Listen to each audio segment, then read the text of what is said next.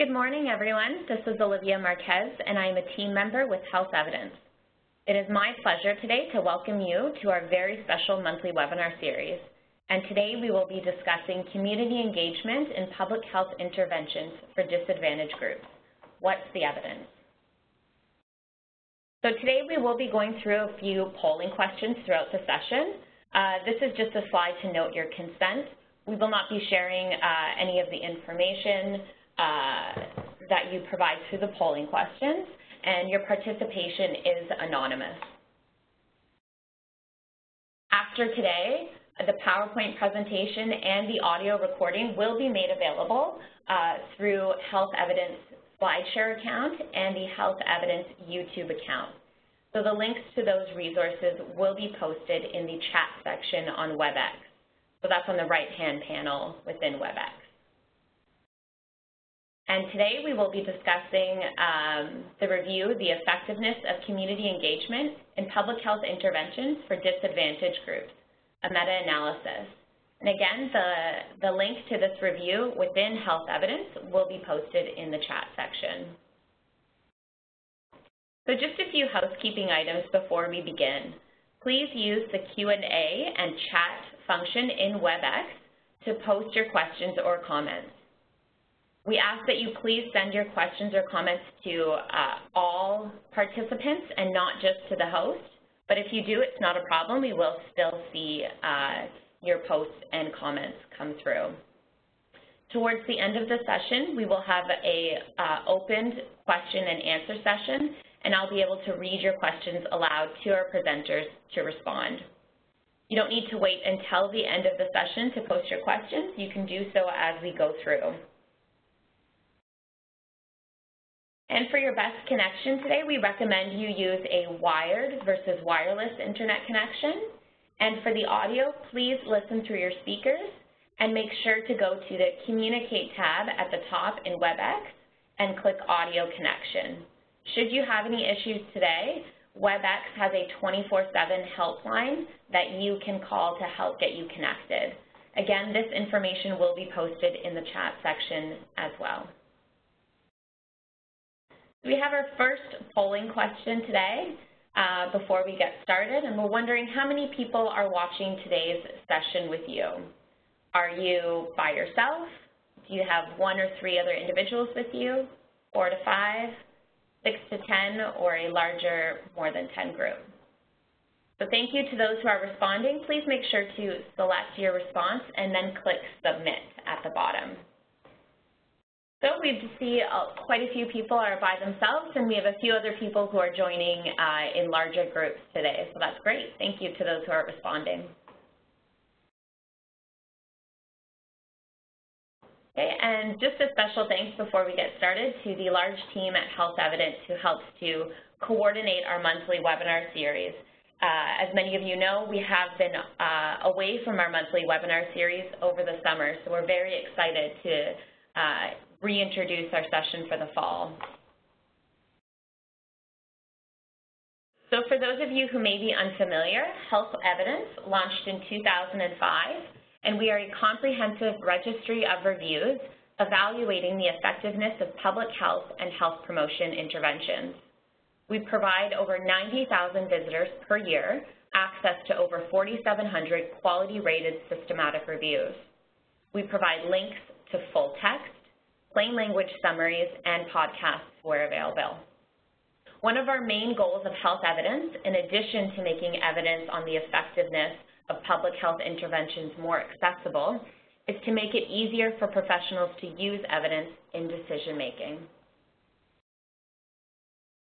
So the value added for using Health Evidence is that we help save you time. We've done the work to screen and appraise each review within our repository.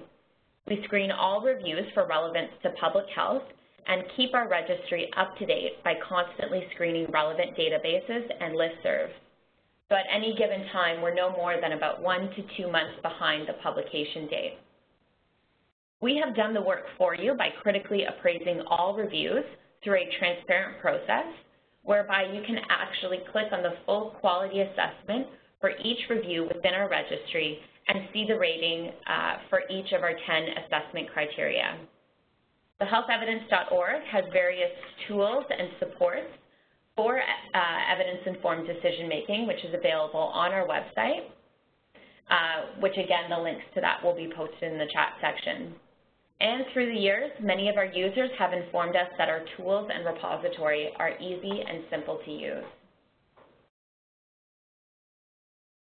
So here we see on the slide a model for evidence-informed decision-making in public health, which consists of 5 components that you can see in the diagram. So traditionally, public health practitioners and decision-makers consider evidence about community health issues and local context, existing resources, and community and political climate when making decisions about programs and policies. However, it's become more apparent that considering evidence about research may be more challenging. As such, the Health Evidence webinar series is designed to identify research evidence relevant to public health decisions and help facilitate you through that process. So here on the slide, we have the stages of the process of evidence-informed public health that you can see on the wheel. And the wheel is a guide for practitioners and decision makers to determine how to address a particular issue by systematically incorporating research evidence in the decision-making process. So there are 7 steps in this process, starting with clearly defining the problem. We will hear today about how our presenters have worked through the first 4 steps in this process in order to help with decision makers with the remainder of the 7 steps. So we have our second polling question, which we will open in just a moment. And we're wondering if you have heard of PICO-F before, if you're familiar with this. Again, if you can make sure to select your response and then hit submit at the bottom of the screen. So thank you to those who are responding. We have so far about a half and half split between yes and no. So please continue to respond to that question, and we'll move on to our next slide where we'll go over what PICO-F actually stands for. So PICO-F is a way for you to structure your questions in a defined set in evidence-informed decision-making. And it involves defining who the population is that you're interested in, what the intervention is that you want to know about, the comparison group, if any, and sometimes this can be a little bit difficult to consider within the realm of public health, and any specific outcomes that you're looking for. So sometimes we also have a particular setting in mind, which could be, for example, school, or today we're considering community settings. The value of the PICO question is that when you have an issue that arises, you can use PICO to turn this into a searchable question, which allows you to further articulate specific components of the question that help you to hone in on that question. Searching for relevant information then to your PICO question should be quicker and easier. And we'll move into our third polling question today, just before we get started.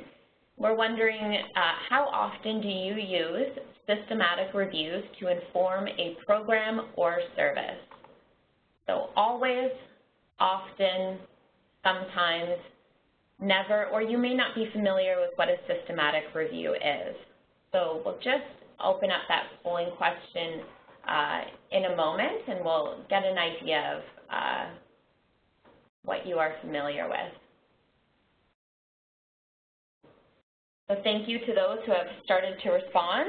We have a few who always use systematic reviews, which is really great to hear, often and sometimes, and a few who may never use systematic reviews or are not sure what a systematic review is, which is completely fine. We hope that today's session will enlighten you on what a systematic review actually is.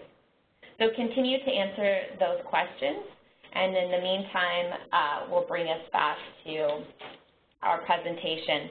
And today it is my pleasure to be inviting Alison O'Mara-Eves and Ginny Brunton today from London, who are presenting on their systematic review. So thank you, Alison and Ginny, for joining us today. I will pass the ball along to you and let you take it away. Okay, well, thank you very much for that, Claire. This is Ginny Brunton here, and my colleague Alison. Hello. We're going to talk to you about our research today. We appreciate the opportunity, actually, to talk about this. This is a large systematic review that we undertook a few years back, looking at whether public health interventions that engage the community in some way improved health-related outcomes, particularly for disadvantaged groups. And that was about a 2-year program of work. Alison and I work at that building, near that building there. That's the Institute of Education, and it's part of University College London. We work in the research unit called the Evidence for Policy and Practice Information and Coordinating Center, which happily we shortened to EPPI-Centre. And as I say, that's part of the Department of Social Science at UCL London. So just to tell you a little bit about this project, it was funded by the UK National Institute for Health Research, or NIHR. And this was a large multi-group project that we undertook with colleagues at the London School of Economics, University of East London, and ourselves, a team of us at UCL EPPI-Centre. And the final report that resulted was a whopping 548 pages. I think that's still the record for the largest report we've ever published. And it's this large because there are multiple syntheses in it. So we're going to try to break it down into a much more digestible nugget for you all today. Today we're going to talk basically about our definitions of community engagement and health inequalities that we used, a little bit of the background about the research project, the why and how, and then 2 of the syntheses that we undertook from that systematic review. So a theory synthesis that looked at conceptual understandings of community engagement, and a meta-analysis that looked at the effectiveness of community engagement initiatives, and then just some conclusions to draw it all together. So the research topic, well, it's probably helpful to have a look at what we mean by community engagement. We define that as a direct or indirect process of involving communities in decision-making and or in the planning, design, governance, and delivery of services. And that might be done using any combination of methods of consultation, collaboration, or community control. And that's quite a broad definition. Community engagement can therefore take many forms, and some examples of those are some of these ones that we've listed here. Community coalitions are quite often talked about. Peer delivery of interventions is also a form of community engagement, public consultations, and so on. But we're also interested in community engagement in relation to health inequalities. And health inequalities here are socially determined differences in health outcomes. So the causes of these are generally modifiable. So for example, you could change somebody's socioeconomic status, or you could improve social exclusion or reduce social exclusion. Those are modifiable things that you can target rather than sort of biological causes, such as a genetic predisposition for a disease. Sir Michael Marmot has done a lot of work in England looking at inequalities in health. And he produced a report in 2010 for the Secretary of State for Health, which is like the Minister of Health in England, called Fair Society and Healthy Lives. And this was a review to propose the most effective evidence-based strategies to reduce health inequalities in England going forward. And that report, his team identified 4 key modifiable health risks: smoking, alcohol abuse, substance abuse, and obesity. So very firmly placed in the public health realm. The team also suggested that reducing health inequalities requires action in 6 very broad priority areas, and they're listed here for you to have a look at. You know, it has to do with things like giving children the best start in life, allowing people to maximize their capabilities, provide fair employment, a healthy standard of living, healthy and sustainable places, and strengthening the role and impact of health prevention. Now, I mention these here now because we utilize these later in structuring our analyses. So when you're thinking about community engagement and health inequalities together, community engagement is, we argued, particularly suited for disadvantaged and socially excluded groups, particularly because community engagement is thought to encourage social justice, and it can give a voice to the voiceless. So people who might not otherwise be able to make their needs known or get change in the way that is of the most benefit to them. Community engagement can also produce interventions that might better meet communities' needs by, being more culturally competent or more empathic to what a particular community needs. So in terms of the broader project, when you think about community engagement, there's quite a patchwork of theories about why community engagement should be used and how community engagement actually works. What does it look like? There's a lot of discussion about community engagement from a lot of different philosophical traditions, and there's a very unclear empirical evidence about the effectiveness and cost effectiveness of community engagement strategies. So there's lots of discussion about what a great thing it is, but we weren't sure about the empirical evidence about whether it was actually effective or not. And coupled with that, there's a lot of uncertainty about the processes, as I said, about how it works. Is there sort of a formula to undertaking it? So we thought, being good research methodologists, we should undertake a systematic review.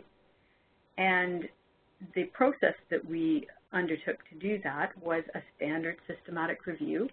So we undertook sensitive searches, and I'll just go through this quickly and then talk about how we modified it a little. We undertook sensitive searches, and we looked for systematic reviews, but we also looked for trials, specifically around community engagement. We identified primary studies within reviews or trials of community engagement. We extracted data from these studies on key concepts and characteristics, and we used that to create sort of a broad map of interventions so that we could try to understand where community engagement had been used, with what populations, what interventions, what kind of outcomes, and so on. And then we selected particular interventions that targeted the priority areas. Remember those 6 priority areas I was talking about earlier for our in-depth review, for our meta-analysis. And from those, we extracted effectiveness data or outcomes data, and we assessed the risk of bias. And then we conducted syntheses. So when I say syntheses, I do mean syntheses. There were 4 different syntheses undertaken. So we did a meta-analysis of effectiveness. We did a thematic synthesis of processes from integral process evaluations.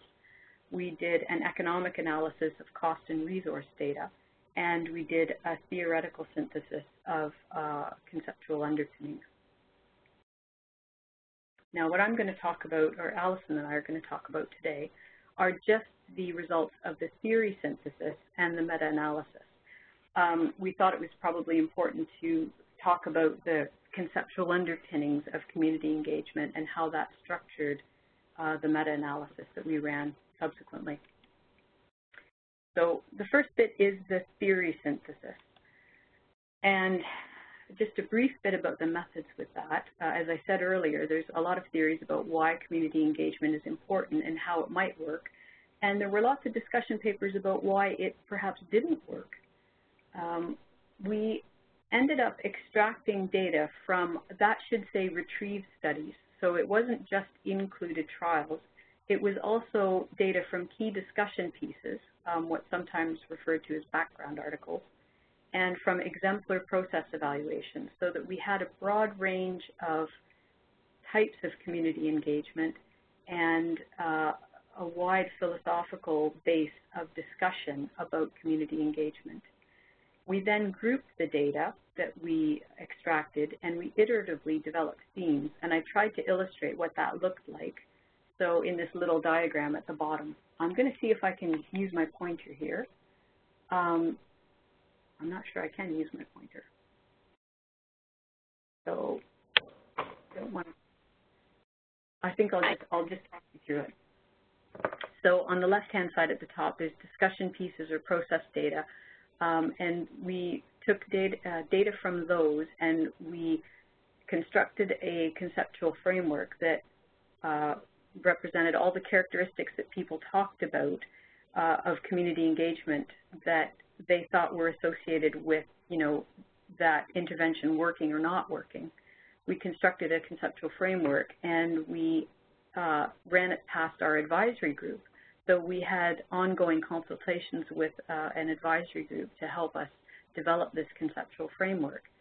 When we thought that we had a initial conceptual framework developed, we then looked at data from the trials, and where there was data from the trials to inform the conceptual framework, we added that, but we used the conceptual framework to actually look for patterns in the trials that might suggest some theories of change or some mechanisms about how community engagement was working.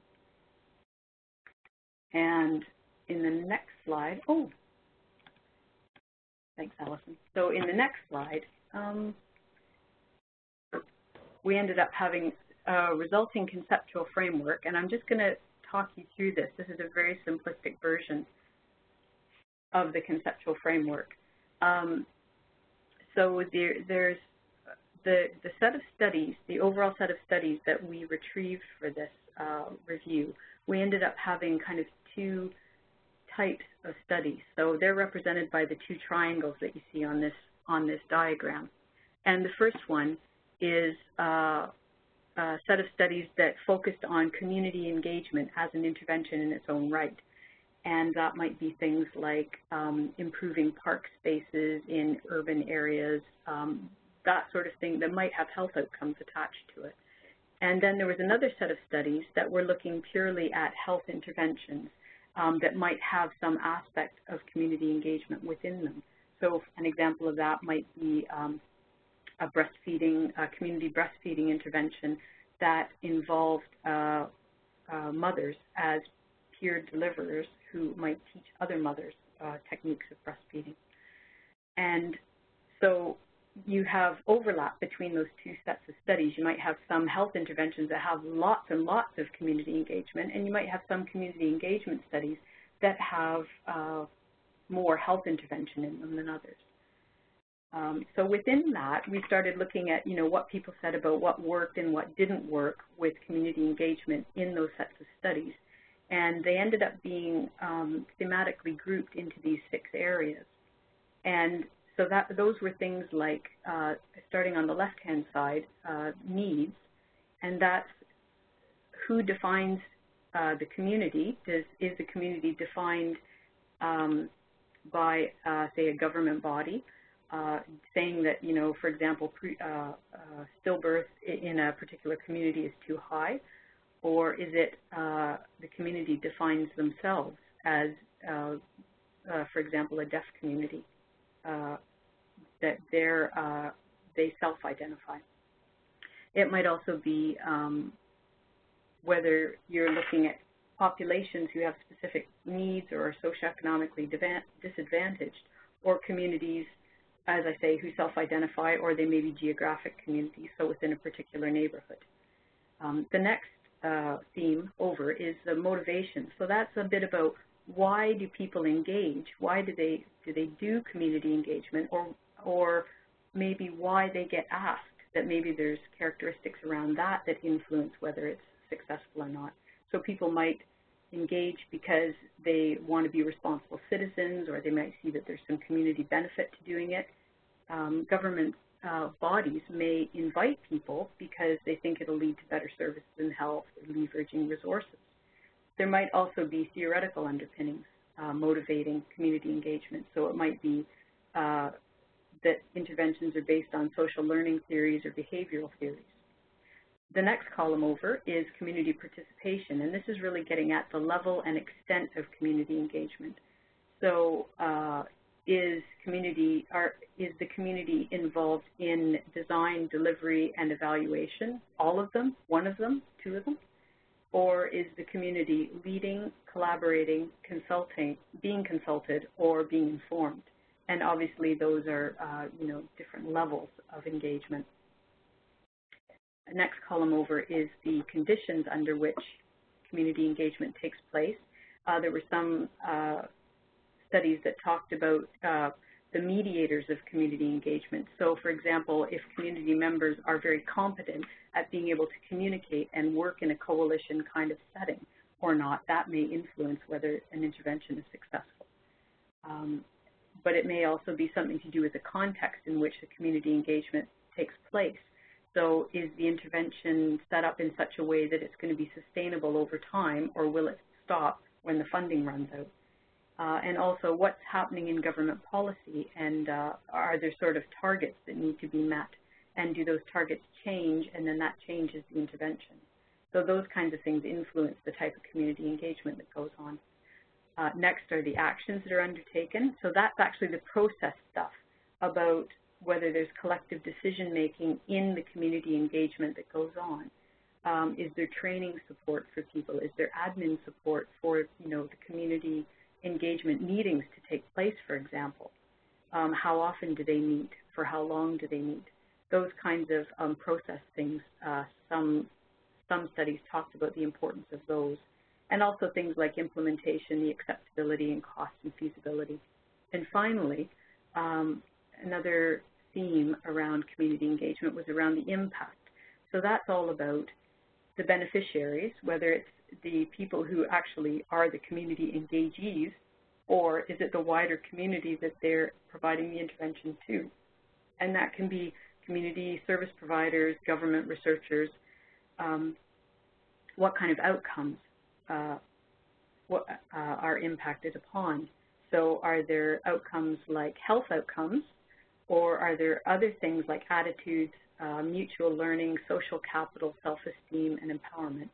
And finally, are there any potential harms from community engagement? Some studies did talk about possible impacts because of social exclusion or cost overrun or attrition.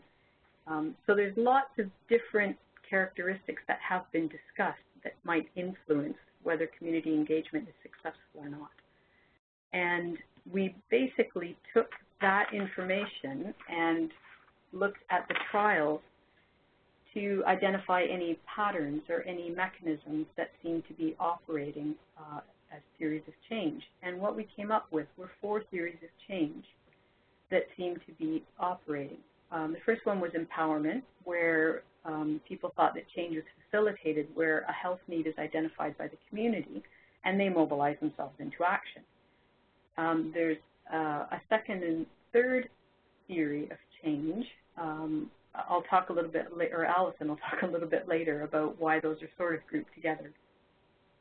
But these are community engagement interventions that are based on a thinking that the views of stakeholders are sought in the belief that the intervention will be more appropriate to the participants' needs as a result. And then finally, there's a theory of change around lay delivery, where community engagement might be implemented because there's a thought that change will happen because of the credibility or expertise or empathy that the community member brings to the delivery of the intervention. So we had a look to see if there were differences in trials in the effect sizes based on those conceptual underpinnings of the community engagement intervention. So what I'm going to do now is hand it over to Alison, and she'll talk to you a bit about the meta-analysis. So, hello, this is Alison here. We've already established, I think, and hopefully it's come across, that this was a massive piece of work. We really put a lot of effort into this and generated a magnificent and beautiful report that is not the most accessible because it is so huge. So we've been trying to distill some of the most important messages out for different potential users. So we've produced some publications around some of the method stuff that we did, but also for policymakers and practitioners and decision makers. So we're trying to make it a little bit more accessible. So this, we're really, we appreciate health evidence, and we're grateful for this opportunity to try and get across some of the messages from the meta-analysis, because it was big and it's hard to get that message across in writing. We have produced a journal article, which is a mere 23 pages that covers the key points of the meta-analysis. So if you are interested in a bit more about how we did the statistics, and also some of the actual results. We're giving headline findings here, but if you want to get into a bit more of the actual results, it's worth having a look at this journal article because it breaks it down a little bit. I got slightly distracted, and you may have heard me stutter a moment there because I just saw someone's posted note say thanks for the second shorter article. You're very welcome. It was a pleasure to write, and I hope it's useful. But now we're going to run through some of what we think were the key findings from this shorter paper, and hopefully you'll find it interesting and a bit useful. It's a bit of a whistle-stop tour, though. So I'm just going to go through some of the descriptive statistics and about the actual studies that we included in the review. Now, the whole review, we actually had 320 studies that we looked at, but time and budget constraints meant that we needed to slim it down a little bit, and also it was conceptually, it was very diverse.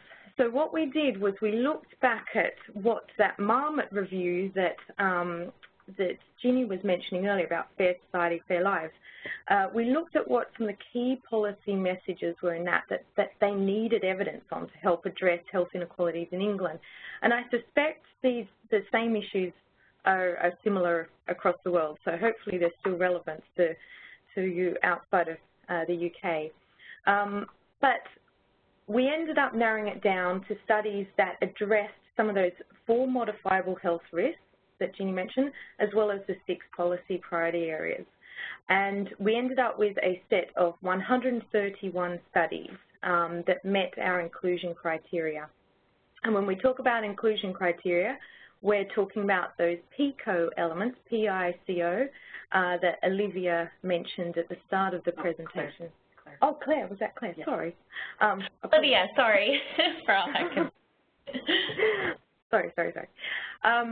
So just to give you a bit of a sense of what the database, the set of primary studies that we analysed in the following sections, what they looked like. There was a range of countries, but the vast majority were from North America. 90% of the studies were conducted in North America. Obviously, we had a population interest in health inequalities issue, and we coded information or tried to represent different types of potential health inequalities in the literature. But the most common health inequality that was mentioned in the studies was that of ethnic minority groups, followed by low socioeconomic position populations.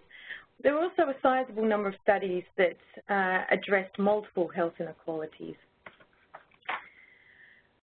We covered a vast variety of health topics.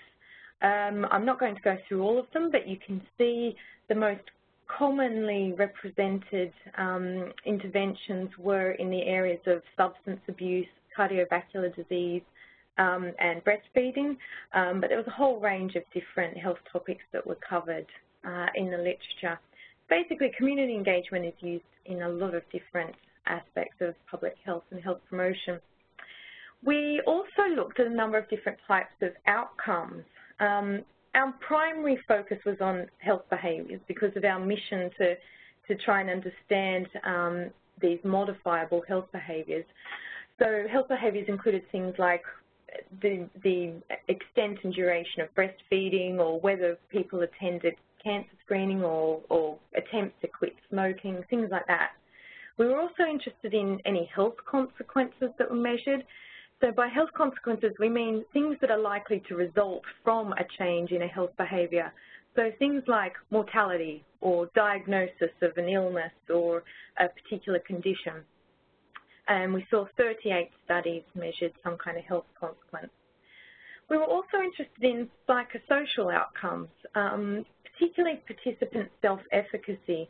Now, self-efficacy is a person's belief that they can change their own behaviours. So do they have the ability to quit smoking? Do they feel capable of quitting smoking, as an example? 20 studies looked at participant self-efficacy. And we also looked at social support. So whether the participants in the interventions felt that they were better supported, whether by their peers, their family, even strangers, but did they think they received greater social support as a result of being involved in the intervention? And 7 studies measured some kind of social support. We were, of course, very interested in community outcomes and what we called engagee outcomes. So these are outcomes for the people that were engaged in the intervention, either through the design or the delivery of the intervention. So these are the people that are lay people that are involved in the intervention in some way. Unfortunately, very, very few studies measured any community or engagee outcomes, and where they did, they were completely different. They were defined in such different ways that we just couldn't combine them statistically. We do describe them narratively in the report, but not statistically. So for the eagle-eyed observer, you may have noticed that we actually have more than 131 outcomes, 131 being the number of studies that we analysed. This is because many of the studies reported more than one type of outcome. So they often had health behaviours and self-efficacy, for example. So we conducted our analyses separately for these different health outcomes. And you'll see on this table the second column, which is labelled pooled effect size estimate. What that number represents is the difference between the intervention group, so the participants that actually received the intervention, and the outcome of the difference between the intervention group and the control group or comparison group. So what we're measuring here is how much of an improvement are we seeing in health behaviour or health consequence, whatever the outcome happens to be. What is the improvement in the intervention group relative to the control group? When we see a positive number, so a number that's greater than 0, that means that we are seeing some improvement for the intervention group relative to the control or comparison group.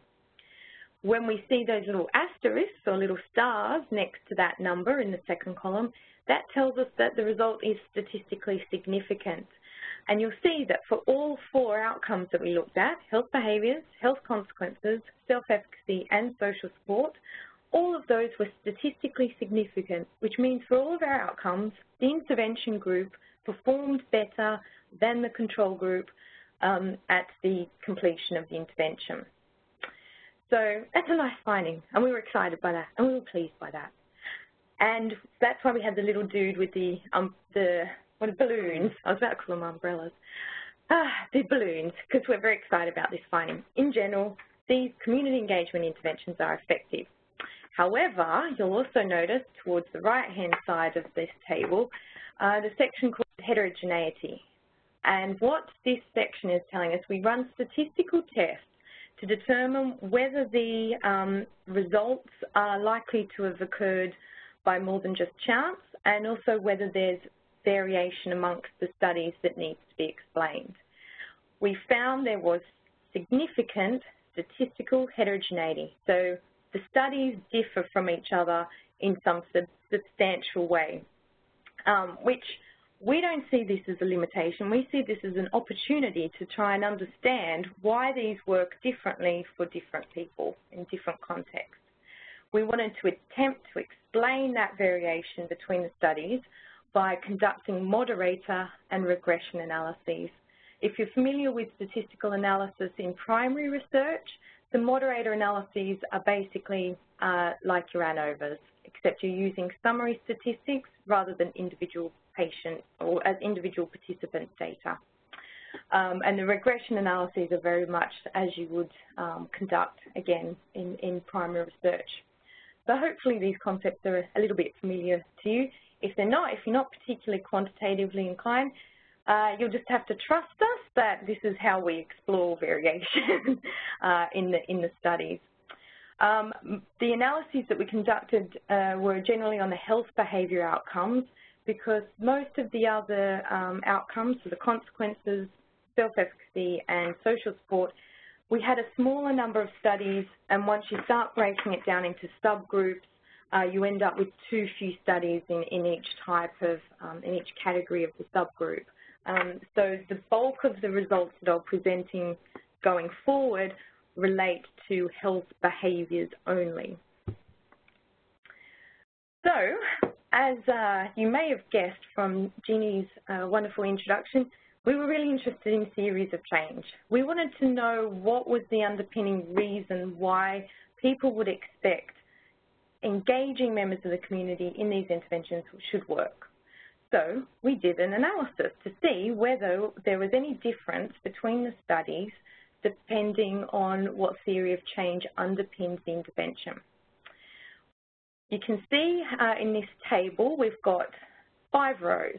So the first 4 rows are representing, I'm just trying to get some kind of little tool to indicate this. First 4 rows are representing the different theories of change. So the first one is the community identified the health need, which is aligned to kind of empowerment models. Then we have our collaboration to design more appropriate intervention and consultation to design more appropriate intervention. Now these 2 types of theory of change are very similar in terms of how, why they would expect community engagement to work. The difference is the extent to which the community is involved. So in the first type, collaborating, the engaged people have a very active role in designing an intervention, but in the next one, on consultation, they're basically told what's going to happen in the intervention, and they can suggest changes, but they're not as actively involved in the design. And then finally, we have the lay-delivered models of theories of change. Now, you can see from the second column here that they're all positive and they're all statistically significant. So again, we have this happy finding that regardless of the theory of change used, we are seeing benefits of the intervention relative to the control group or the comparison group, which is statistically significant. For those that are quite keen-eyed again, you'll notice that there is a final row which is other theories of change. There were 7 naughty renegade studies that didn't cooperate and didn't fit in with any of our 4 definitions of the theories of change. So we grouped those together as unpigeonholable, and you'll see there was no significant difference from the intervention group to the control group for those studies, and that's probably due to the heterogeneity. So the studies are basically too different from each other to really observe any clear trend. So they're the main highlights from this table, and that's one of the most exciting findings from the study is that regardless of which theory of change underpins it, we're seeing benefits. We did observe, obviously, that lay-delivered tended to be the most effective, but we noticed that there was a bit of a difference between the typical sample size in the studies that use these different theories of change. So those that were lay-delivered, although they're the most effective, they also tended to be the smallest studies. And we also noticed through other analysis and observation of the studies that these tended to be quite intensive interventions with lots of one-on-one treatment. So a typical example here is breastfeeding interventions where mothers that have previously breastfed go out to women's homes and help them establish breastfeeding with a new child. So they're very intensive, very personal interventions. So in some ways it's not that surprising that they're quite effective because they tend to be quite focused kind of interventions. We looked at a whole bunch of other moderators that I would love to go into more detail, but we're running out of time and I'd like to have some time for questions for you. So I'm just going to skim through the highlights. So one is single component interventions tended to be more effective at improving health behaviours than multiple component interventions. And a lot of people have talked in the literature why this might be the case. So if you're having multiple components, it can overwhelm participants, they can get intervention fatigue, and there's also sometimes the issue of dilution of the key messages. So that might be why we're observing that. We also observed that universal interventions, so those that were delivered to the whole population, so citywide, for example, tended to have higher effect sizes than those that were targeted interventions, just at those that had kind of a health need or a deficit in a particular area, particular health outcome. We observed that interventions that were conducted in non-community settings, so these are things like in the home or in educational settings or primary care settings, things like that. So non-community settings tended to be more effective than those in community settings. In terms of the features of the interventions themselves, interventions that employed skill development or training strategies or which offered contingent incentives. Now, the contingency is very important. If you just reward people regardless of whether they change their behaviours or not, that's not going to work. You need to only reward good behaviour, basically. These tended to be more effective than those employing purely educational strategies. So if you're just giving people information, that on its own wasn't as effective. Interventions that involved peers, community members or education professionals tended to be more effective than those involving health professionals alone. And shorter interventions tended to be more effective than longer interventions. But as I kind of alluded to earlier when I was discussing lay-delivered interventions, this is probably confounded by levels of exposure or intensity of contact with the intervention deliverer. So the shorter interventions tended to be very personalised, intensive interventions, whereas longer ones were things like media interventions or introducing cycle paths and things like that. So they're much broader, so you may not expect to see such big gains. In terms of the participants, interventions tended to be most effective in adult populations and less effective in general populations. And by general populations, I mean delivered to the whole city or area, so they're not targeting specific age groups.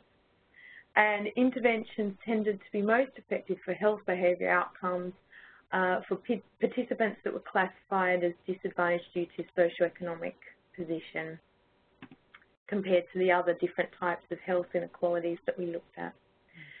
So the conclusions, yay, we were happy. Overall, public health interventions using community engagement appeared to be effective in terms of all of the outcomes that we looked at. One thing that I didn't talk about in the results here, but they are covered in both the report and the shorter journal article, is that we did test for methodological biases. So we looked at risk of bias in the studies, and the findings did not appear to be due to any kind of systematic methodological biases. So the findings appear to be robust across different methodological types and quality assessment that we did. However, as you can probably expect, there's a lot of unexplained variation amongst the effect sizes. We had a very diverse data set, and we knew that going into this. We explicitly set out to capture a wide range of different community engagement interventions in different health settings. So we knew there was heterogeneity or variation between the studies before we even started the analysis. We didn't need the statistics to tell us that, basically. But we don't see that as a weakness of this study. We see that as a strength because it gives us a rich data set to start to explore some of this variation. And we know that there are probably lots of interaction effects. So, for example, the fact that lay-delivered interventions tended to also coincide with those that were more intensive and more personalised. And these sorts of things, we hope, provide future researchers, or potentially even ourselves, some guidance on ways that we can start exploring this literature a bit further and getting down to the nuts and bolts. Who really is this working for, under what conditions, in what settings, what outcomes, and so on. We concluded in the report, this is a quote from it, that the evidence suggests that community engagement in public health is more likely to require a fit-for-purpose rather than a one-size-fits-all approach. So we were keen to not conclude and say only one type of community engagement seems to work, because different types of community engagement seem to work better for different populations and in different contexts. So we have to be creative and reflexive, I think, when considering what type of community engagement to use in applied settings. And we concluded that it's important to consult with communities to determine whether and how they want to be engaged in public health activities. We shouldn't just impose our structures on them, I suppose. So I'd like to finish off here and acknowledge the co-authors of the report. We all put in a lot of hard work to this, and I hope it's been useful for you. Please do have a look at the final report if you are excited by this in any way, shape or form. And you can contact myself or Ginny, and we'd be happy to talk further about this. I'm sorry we only have 10 minutes for discussion now, but we can open up to discussion. Thank you very much, Alison and Ginny. That was a great review. And I know that was a very comprehensive and exhaustive review, so it was great to hear what you could share in our limited time today.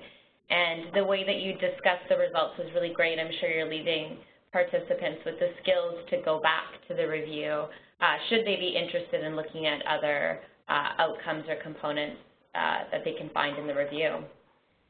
So I'm just I'll pass the ball back to myself to go through the remainder of the presentation. We have a few more polling questions for our participants. And in the meantime, so we'll open up polling question number 4. So the information presented to you, if you can just provide us with a little bit of feedback would be great. And in the meantime, Alison and Ginny, I'm going to read out some of the questions that we've had posted so far, and I invite all participants to continue to post any questions in the chat or Q&A box. So starting first, we have a question from Mark Andrew, who's asking if you can please clarify the difference between community engagement and community mobilization. Yeah, it's Ginny here. I think we conceptualized, one of the things we found when we started looking was that community engagement is a term that's used interchangeably with lots of other terms like community development, community mobilization, empowerment strategies, and these are all based on different theories, as I say, of different thinking about why you engage a community in the first place. So community mobilization, I guess, is one aspect of community engagement. Community engagement we conceptualized as a broader term that encompassed a lot of these other terms. Does that help? That's great. Thanks, Ginny. And we'll see if we get any feedback from Mark Andrew about that response, but that's great. I think that's helpful. Okay. We have another question from Lise, who's asking if you will be publishing your conceptual framework for community engagement in interventions. Funny you should mention that. I just submitted it to Health Expectations, actually, last week, and we're waiting to hear. So hopefully, again, a more digestible version of the conceptual framework will be available. But you're definitely welcome to look at the full report to try and get your head around, and I'm happy to answer any questions about it. It was a labor of love. I can absolutely imagine. That's really great to hear, and definitely a lot of work that certainly a large audience will be appreciating. And our next question comes from Carrie, who's asking if maybe you mentioned this, or if you could clarify or define what lay delivered means. So these are interventions in which a member of the community that doesn't have any particular formal training in healthcare, when they're actually involved in delivering the intervention. So the classic example of this is the one I gave an example in the presentation about peer counsellors for breastfeeding mothers. So someone that's just been through the experience of breastfeeding themselves, going out and helping another mother establish breastfeeding with her child. So it's about non-expert in the sense of formal training. Obviously they have their own expertise because they've lived the experience. But yeah, the lack of formal training aspect is the key to that one, and that they're delivering the intervention, not just designing or planning the intervention. That's great. Thanks very much. That's very helpful. And in the meantime, I'm just going to open up our last polling question, which is a select all that apply, which you can review as you continue to submit your questions. So next, we have a question from Fatima, who's asking Alison, if you can explain targeted interventions. You said interventions for disadvantaged population was beneficial. What type of interventions were successful for these populations? So the first part of the question about targeted interventions, these are ones where participants were chosen for inclusion in the intervention on the basis of a health need. So, for example, mothers that were struggling to establish breastfeeding. I'll just keep using that example because I've already introduced it now, but obviously the whole report was not just about breastfeeding. So if a mother was identified as having trouble establishing breastfeeding, then she would have had an identified health need and would be targeted for receiving a specific intervention. In comparison to a universal intervention where a breastfeeding counsellor might have been assigned to every mother in the hospital directly after labour, regardless of whether she was having trouble establishing breastfeeding or not. So it's kind of going to anyone, whether they have some kind of need in that respect or not. Does that example clarify, or I can give more? That's great. I think that's a great explanation. We'll hear back from Fatima if she has any follow-up questions, but that's great. Thank you. And we have another question. Oh, go ahead. So I was just going to say there's a second part to the question about disadvantage, interventions being beneficial for people with disadvantage. So all of the studies that we included in the review, and that was one of our inclusion criteria, was that they had to have some kind of identified disadvantage as specified by the primary study authors. So we didn't impose on the studies themselves what we considered to be disadvantaged. The primary study authors had to make a case for why they felt the population that they were dealing with, that they had some type of disadvantage. I don't know if that clarifies that part of the question or not. Oh, that's great. That's great. Thank you. Thank you, Alison. We have another question from Daniel, who's asking, given the low health research literacy level among communities of color and vulnerable populations, do you have data on approaches to increase knowledge and skills of communities for community-engaged research? And what about specific training of researchers? That's actually a really good question. And one of our colleagues, her name is Janet Harris, Harris. She received, and her colleagues, received funding from the NIHR through the same program that we did at the same time. So it was commissioned concurrently, specifically looking at health literacy. So although I don't feel the best person placed to respond to that myself, Janet Harris has published a report on this. Yep. And she is at Sheffield? Sheffield, yeah. Sheffield. Yeah. Yeah. I really encourage you to look at that work. It was landmark. Yeah. It's a really nice piece of work. So if you Google Janet Harris, Sheffield, health literacy, she has a whole program of work, but she's done a systematic review similar to ours, but specifically on health literacy.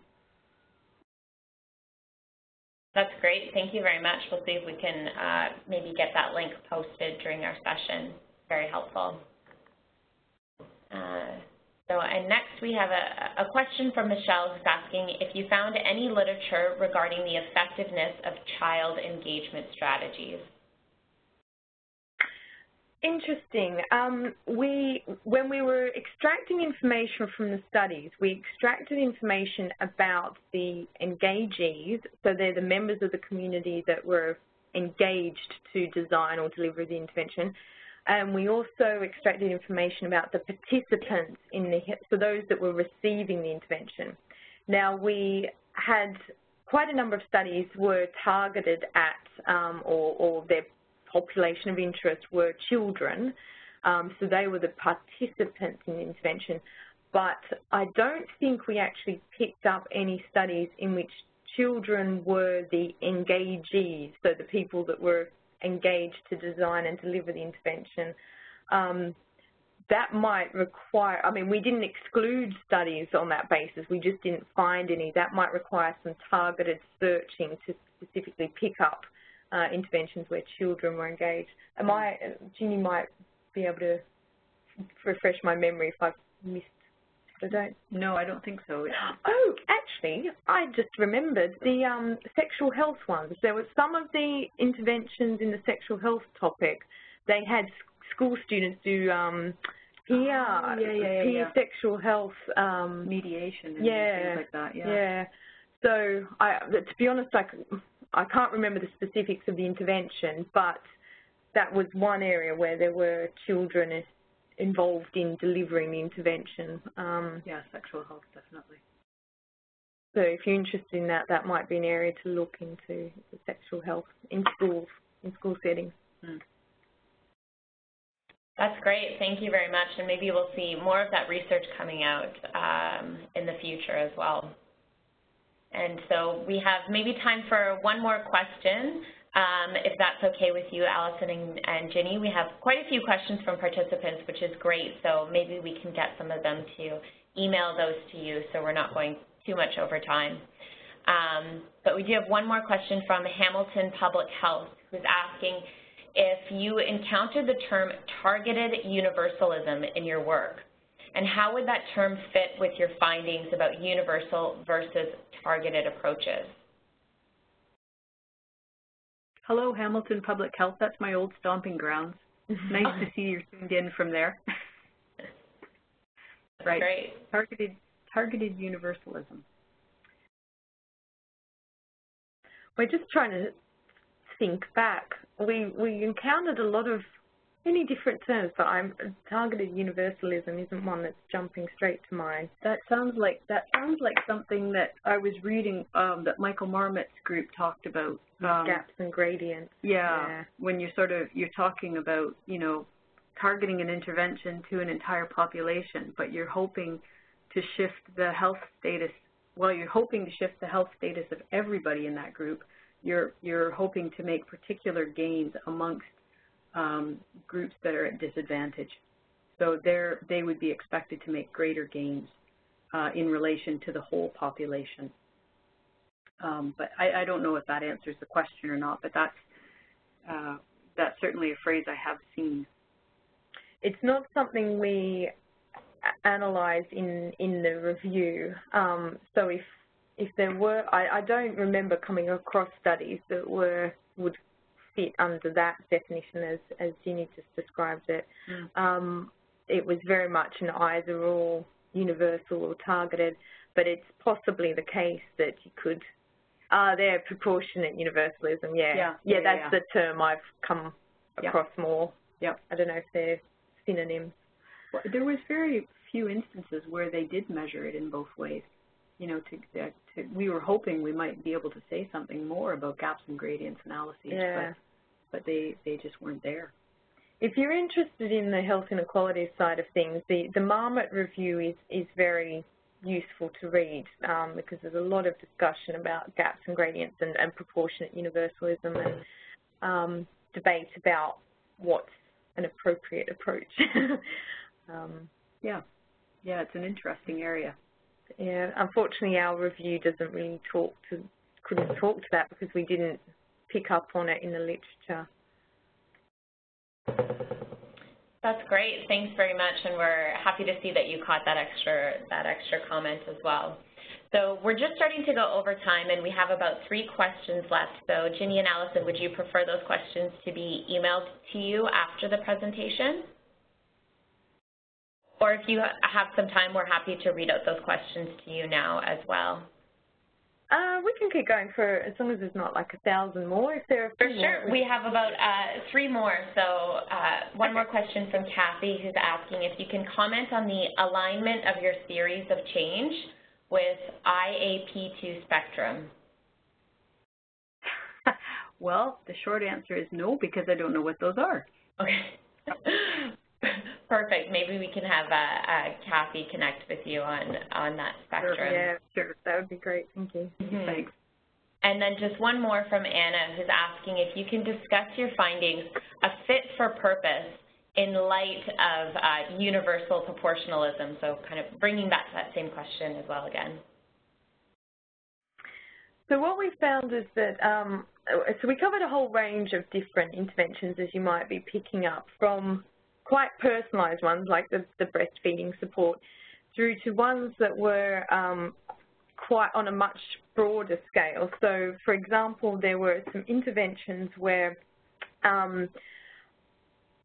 in a particular community, parents were concerned about the lack of immunisation in their community, and so the parents in that area actually initiated their own public health intervention to encourage other parents to get their kids immunised. So trying to break down some of the myths around childhood immunisation, basically, but coming from the parents.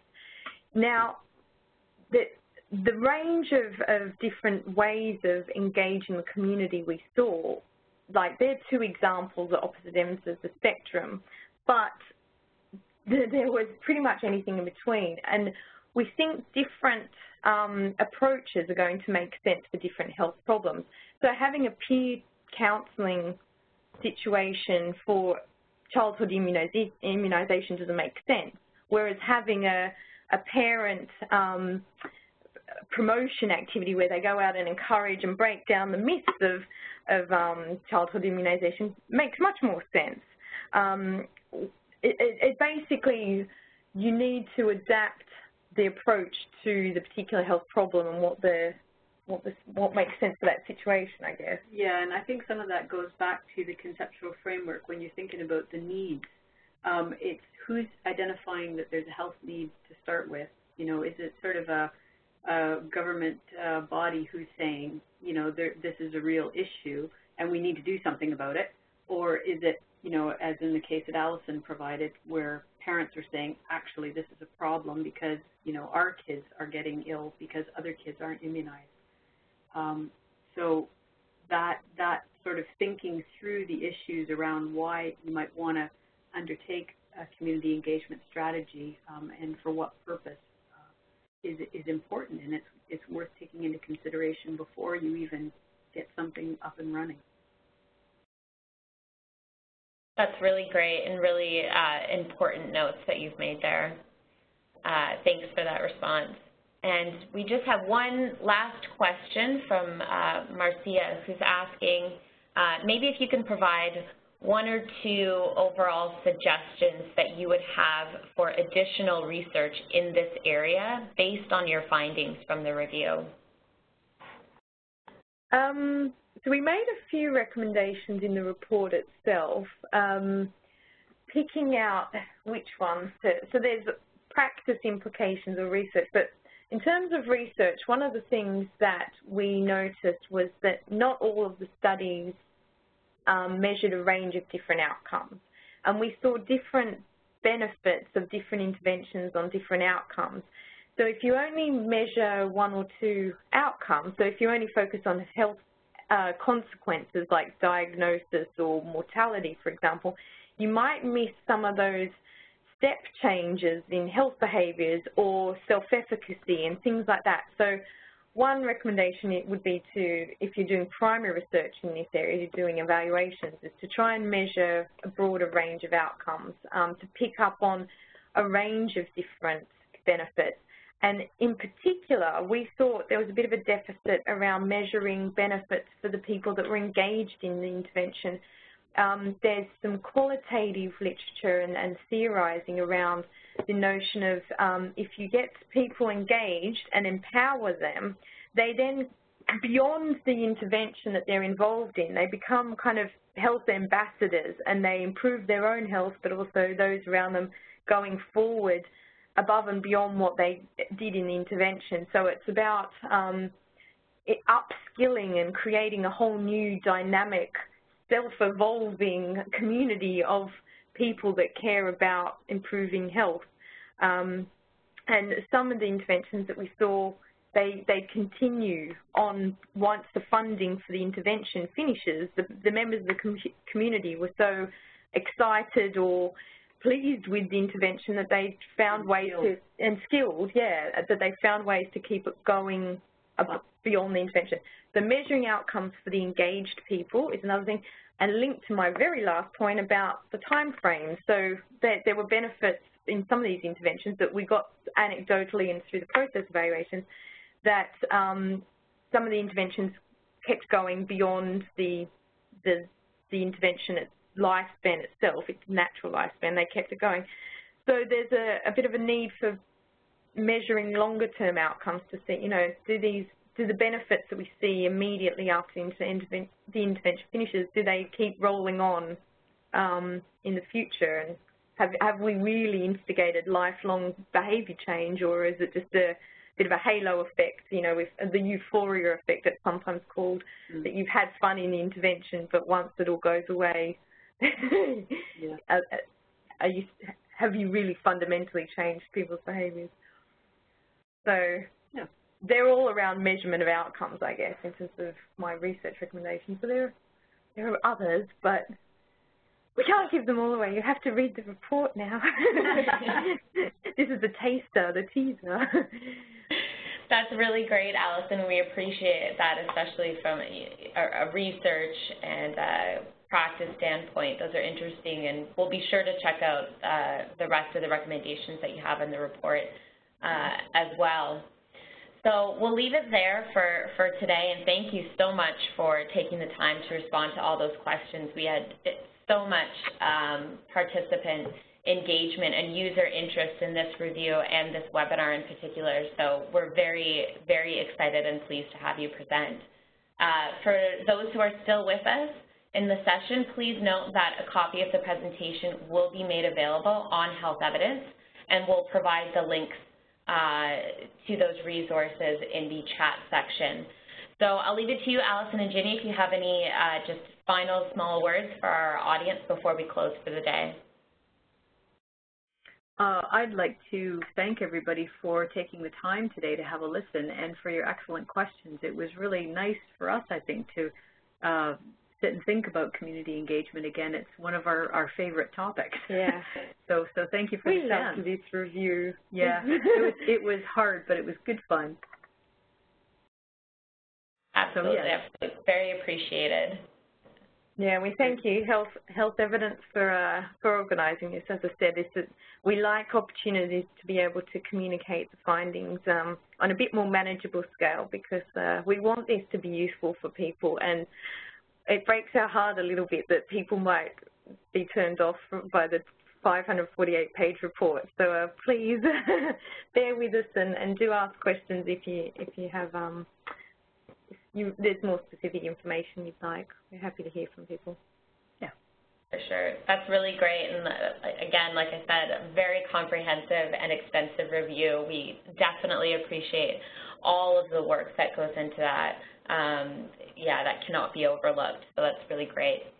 Thank you very much for presenting with us today, and all of those who have stayed throughout the session and asked great questions.